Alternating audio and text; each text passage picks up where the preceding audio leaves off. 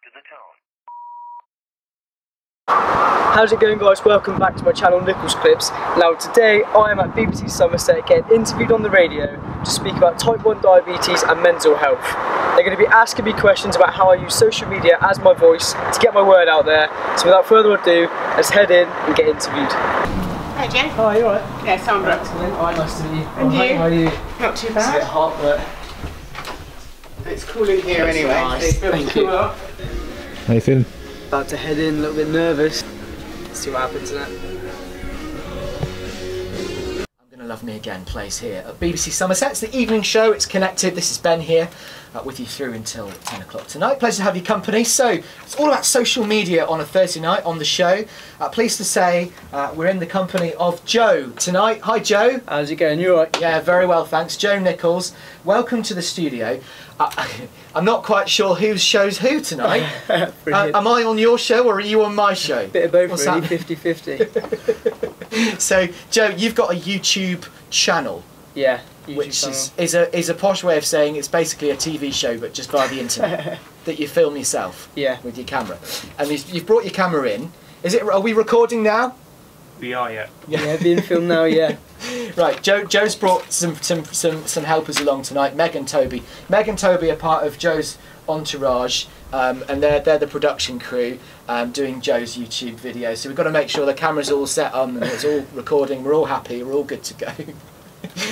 Right, so Joe, perhaps you better explain what it is that we're talking to you about. It's a topic very close to your heart. It's to do with diabetes, which is something that you were diagnosed with how many years ago? So we're coming up to 5 on October 8th, 2014. So yeah, coming up to 5 very soon. Right, blimey. So you're still a teenager. Yeah, yeah, 19, still in the teens. Not long to go now Nah, before you shake that one off.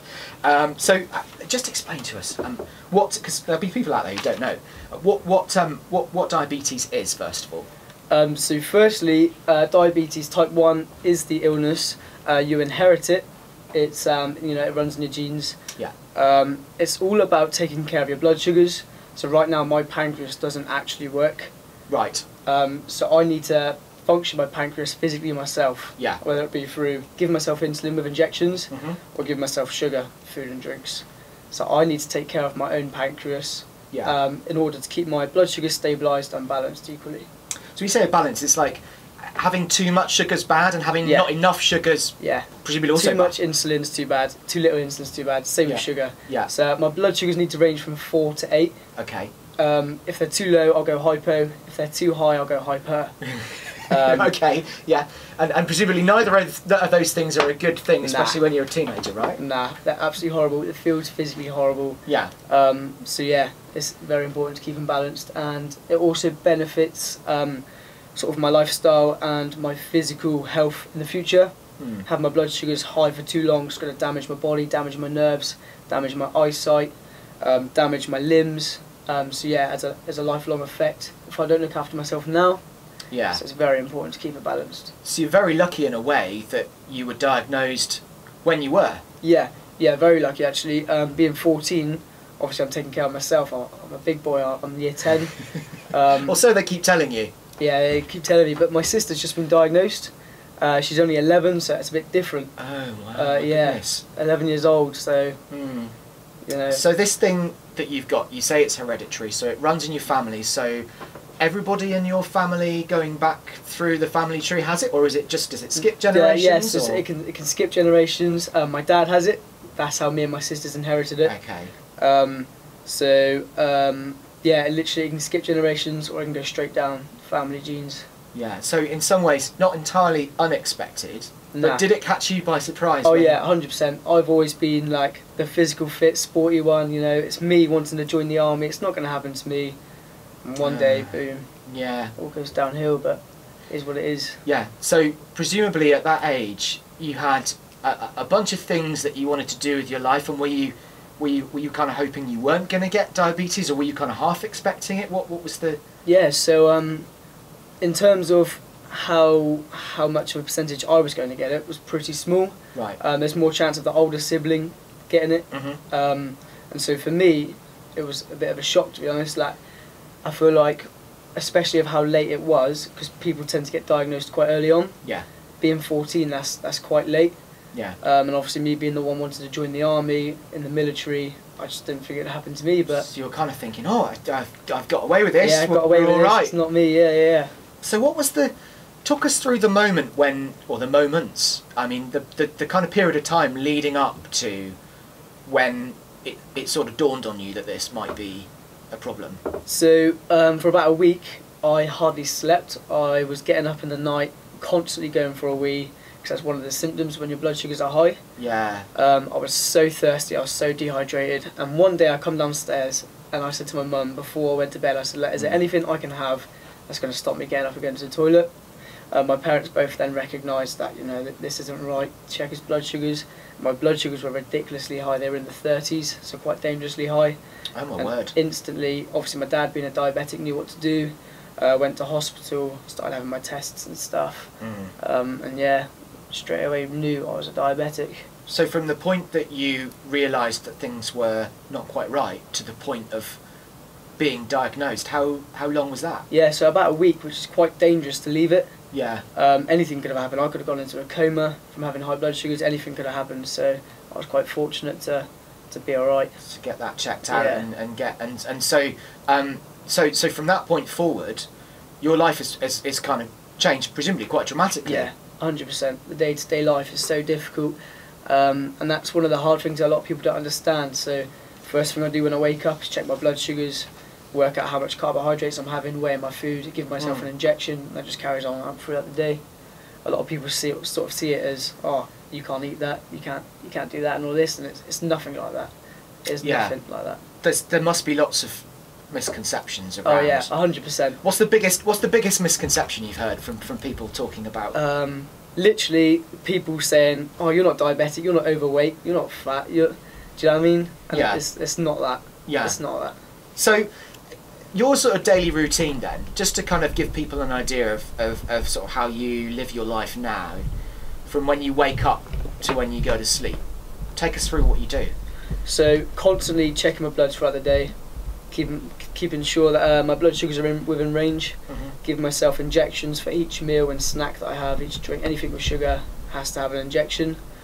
It's not as easy as just giving yourself an injection because you have to weigh your food, calculate how many carbohydrates you have, and also then you have a ratio of how much insulin you need throughout that day. So the amount of insulin I have per sugar, carbs, changes throughout the day.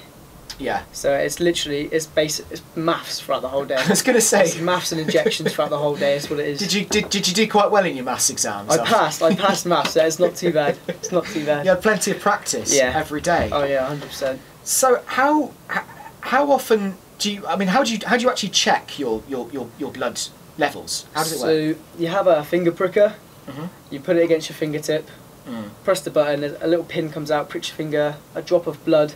You then put a test strip into a machine, and then the test strip sucks up the blood, and it just reads the sugar in the blood. Is it quite a compact little thing? Yeah, it's literally like pulling out a mobile phone. Yeah. You wouldn't be able to tell. But it's something you don't really want to forget in your bag when you go out, right? Yeah, literally. And the injections. I mean, I've seen people inject themselves before who have diabetes, and it looks relatively, straightforward. Yeah. Is it as straightforward as it looks? Yeah, literally. So with the machine that you've pricked your finger with and tested your bloods, worked out the carbs, it also tells you how much insulin to have. So you literally turn in the dial on the injection, using a new needle each time, just giving yourself an injection. A bit of fat. I tend to use my thighs on my stomach, and yeah, it's literally as simple as that. You've talked quite openly online about the sort of effect that this has had on you subsequently. So did it sort of take its toll on you mentally straight away, or was it something that kind of took a while to kind of come to terms with? So yeah, I find in the first instance when I was first diagnosed, I was kind of numb from everything. I can't really explain how I felt. Obviously I was scared. Obviously knew straight away I wasn't going to be able to join the army, but I was kind of numb. I was more focused on, right, I need to learn this new lifestyle, I need to adapt to this new lifestyle. And over time, and even to this day, I still struggle to come to peace with it. I still struggle to understand why me. Why is it me that can't join the army? The one person that wanted to do this for like, the whole childhood. So yeah, like some days I could be like, right, let's do it. Let's check my bloods. Let's look after myself. It's cool. It is what it is. And other days I could be sat there wondering like, why me? Like, why is it happening to me? Yeah. So yeah. From a sort of growing up and socialising perspective as well. I mean, I'd imagine there are people out there who have sort of preconceptions of how that affects. You know, you're a teenager, right? So yeah. Young people like to go out. They like to socialise. Yeah. You know, they like to go to pubs, Yeah. have a drink. That involves lots of sugar. Yeah. Is that something that you struggle with? So yeah, it's not as easy for me to go out and just have a drink. Yeah. The only thing is alcohol blocks insulin from absorbing. Yeah. So I will give myself insulin injections for the first 2 pints that I have, because I drink cider.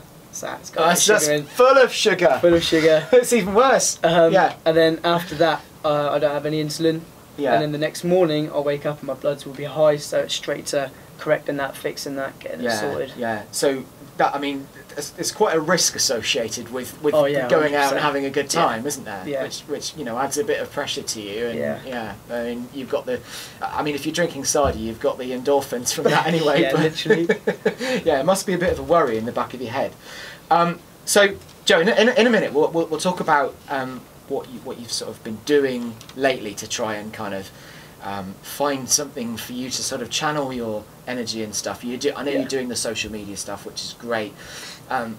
Anything else that you mentioned that you wanted to go into the army, which obviously presumably completely ruled out for you. There's nothing you can do? Yeah, absolutely nothing. I can't do any admin work in an office, nothing to do with the army.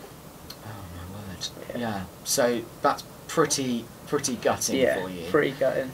Was that something you realised straight away when you were diagnosed? Yeah, I knew that wouldn't pass on medical. I knew straight away. Yeah. I remember getting all of my bloods and stuff tested and taken, and they were asking me like, just sort of for comfort, asking me what I wanted to do, and I said I wanted to join the army, and they was like, oh, that's nice, but I knew in the back of my head, I knew straight away. Yeah.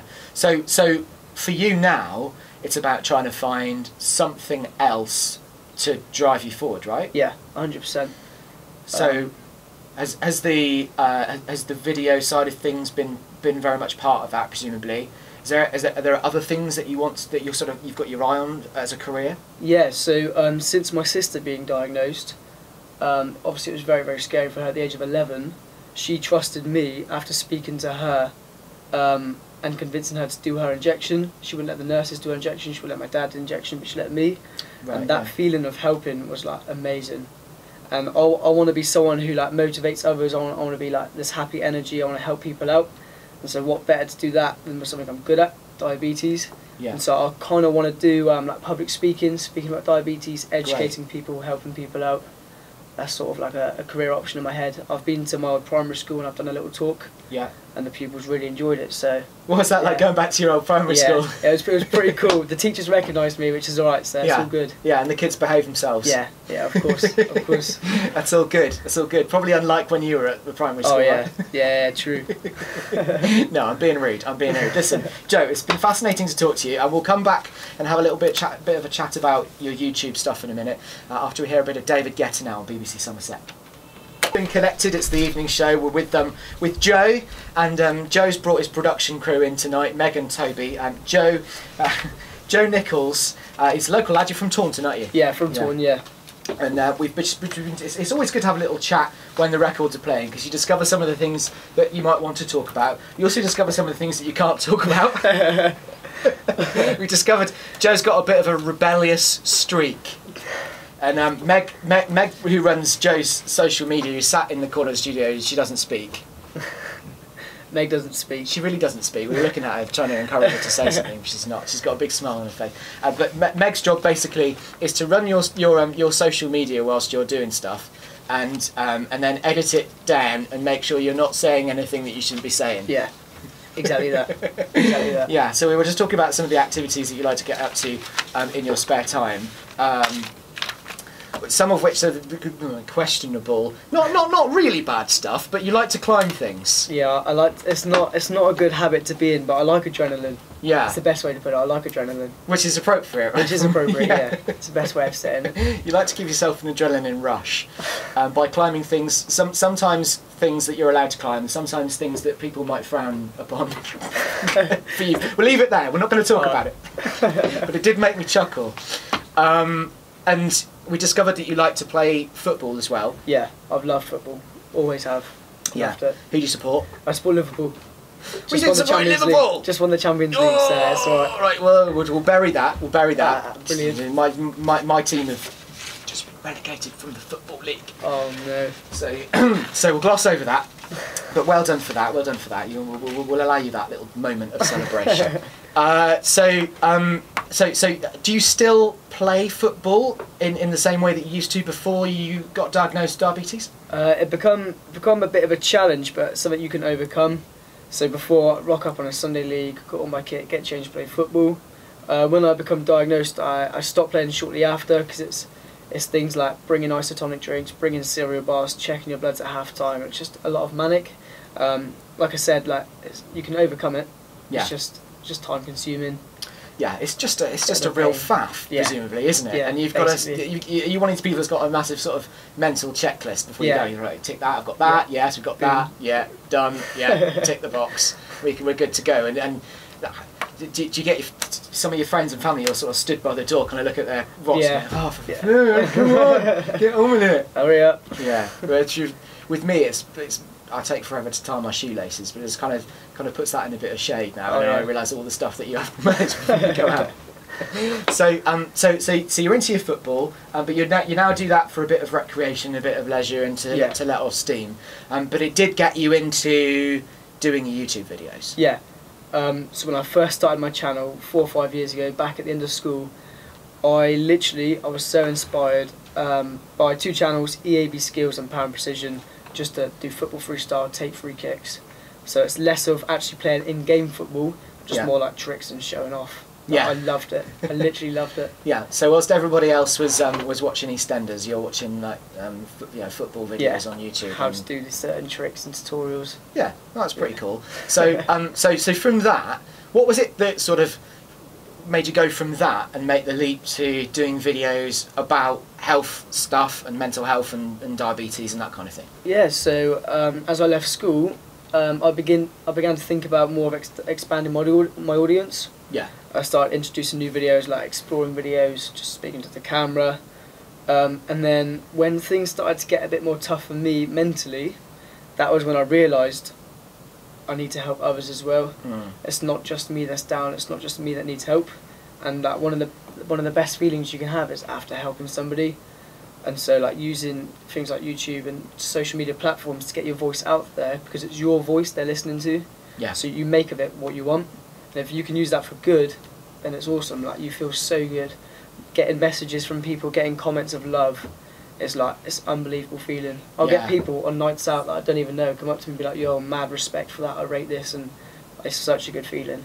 That is wonderful, isn't it? And getting that instant feedback from what you're doing is probably one of the biggest sort of power of YouTube almost, isn't it? In that, yes, all right, you can get your negative comment as well. I'm sure you've had a few trolls in your time. But when you receive the positive feedback, does that almost kind of outweigh? Oh yeah, completely outweighs it. 10 negative comments is nothing to 1 positive, because that 1 positive can be the reason why you've made the video. If you can change one person's perspective of something, then amazing.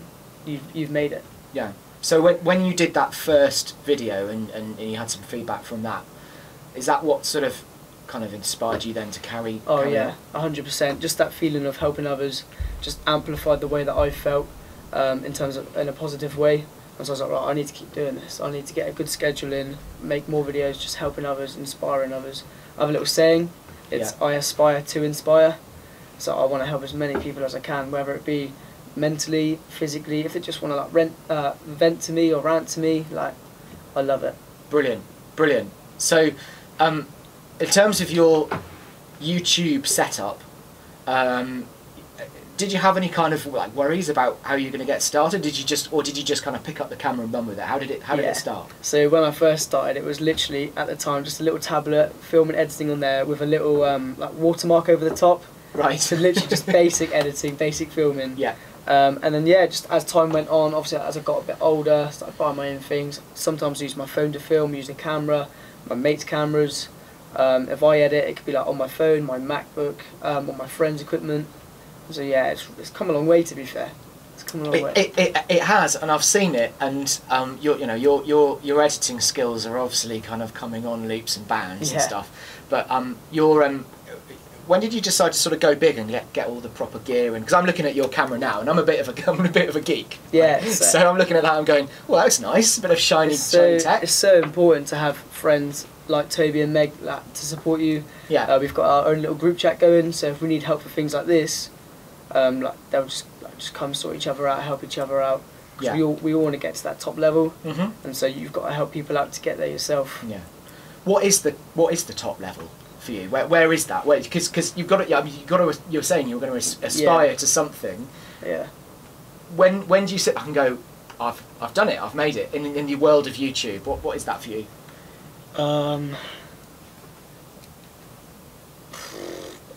Probably when I've sat there and I've got a YouTube plaque that says 100,000 subscribers to my channel, and I've got all the equipment, and I'm just doing it full time, making a living off it, and just helping so many people out. 100,000 subscribers. 100,000 subscribers. So where are we now? Less than 1,000. Right. Okay. So we need to like times by 100. Yeah. And we're good. Well, hopefully with our help. What's the YouTube channel called? So the channel's called Nicholls Clips. Nicholls Clips. Nicholls Clips on YouTube. Stick that into your search engine. Yeah. And you'll find it. And there's a fair amount of clickbait on there as well. There is a fair amount of clickbait. but all the recent stuff is all to do with your health and your well-being stuff, and some really interesting stuff as well. Because talk us through the format of how one of your kind of standard videos works. Because I think it's really interesting how you've set it up. So the way I'll get the idea is kind of based off how I'm feeling at the time. So if I'm wanting to be a bit more happy, I'll make a video on advising people on how to be more happy. Yeah. Because I like to just practice what I preach. Like if I'm giving someone advice, I need to take it myself. I'll make the video. I'll schedule it to be out on a Sunday at 8, and I'll promote it beforehand, bring it out, and just promote it after. So it's kind of, you're taking people on a bit of a journey with you. So you're kind of feeling something or getting involved in something or trying to kind of come to terms with a particular, I don't know, symptom or a way that you're having to deal with what you've got, and then you put your video together and you're kind of taking people with you on that experience. And what's interesting is some of the questions that you get. Oh yeah. So you're getting questions from people that have watched the video, and then you're kind of almost, I've seen videos where you're kind of answering those questions again afterwards. So you're kind of involving the people who are commenting on your videos. Yeah, it's basically building a community, bringing people in, and then just sort of keeping them there as well. So when they do comment support, when they do ask questions, I reply and answer their questions. Yeah. Just to sort of stay connected, make them feel connected. Yeah. And you've got, presumably, now you've got quite a lot of followers. You get people that come back again and watch your follow-up videos. How long does it take to make a video now for you? What's the sort of standard turnaround? It can vary. Like just a simple, just say like a 10-minute video. Yeah. Could be filmed for 20 minutes, and obviously cut down to 10. Yeah. The editing, just rewatching it and rewatching it and rewatching it. It could be an hour. It could be 2. It could be 4. Yeah. And then it doesn't just stop there, because obviously you've then got to promote it and keep promoting it. Yeah. Just keep it going. And obviously with it being YouTube, unless you delete it. Yeah, unless you delete it, it lives on. There. Yeah. It's always going to be there. Listen, Joe, it's been amazing to talk to you. Best of luck with all the promotion and all the videos. Yeah, thank you so we much. shall be following it with interest. Just for people who want to go and have a look at some of the things you've already produced, just remind us what the YouTube channel's called again. So the channel's Nicholls Clips on YouTube. Yeah, check it out. Check it out, and who knows? We will get to that 100,000 follower mark, and we'll remember you coming into little old BBC Somerset and having a chat with us about it. I will. Thank you. All right, many thanks for that, Joe, and many thanks to Meg and Toby for helping you out this evening. Thanks for coming in, guys. Perfect. Much appreciated. Thank you. Cheers.